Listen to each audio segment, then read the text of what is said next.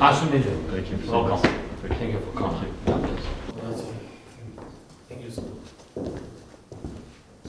Mr. President, Darren Wood, how are you? Nice to see you. Thank you. Thank you. Mr. President. Hello. My Nice pleasure, to sir. meet you. Pleasure to meet you. Thank you. Thank you. Yeah, pleasure. First of all, thank you very much for coming. I think that's very important.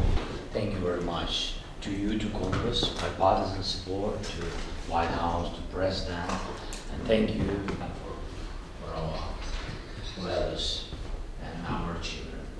And we appreciate also financial support for our people, teachers, thanks to big political support.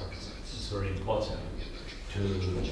I think this unity brings closer us to the moment of the occupation of our country against real terrorists from Russia. Real terrorists kill our people. And that's it. I don't see any global creative ideas.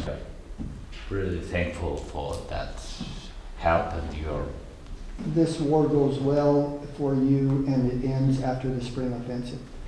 But it may not, and we need to plan people and how long they'll stay engaged with the money and the other resources.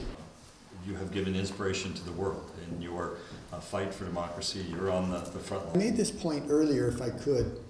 I think you can do this because your own character, but maybe this war goes well for you and it ends after the spring. The U.S. has contributed and fulfills their commitments that they make. Again, I'm concerned that some folks in the United States will look at this and go, why are we carrying the greater burden? Why isn't the EU carrying as much burden as we are?